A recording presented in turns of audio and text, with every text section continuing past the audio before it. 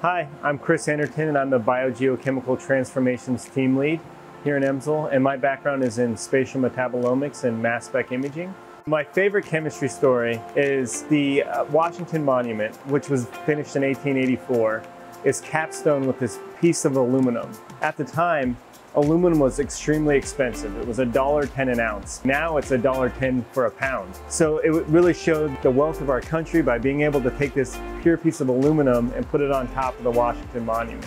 The reason why it was so expensive is because aluminum exists as aluminum oxide in nature. So finding pure aluminum was really hard. Now, through electrochemistry, we're able to convert that aluminum oxide straight to aluminum. It's a very abundant element. We use aluminum and silver and other kinds of metal targets to do lipid analysis of neutral lipids using our mass spec imaging technology. We can use a metal target that helps us ionize these really hard to detect neutral lipids.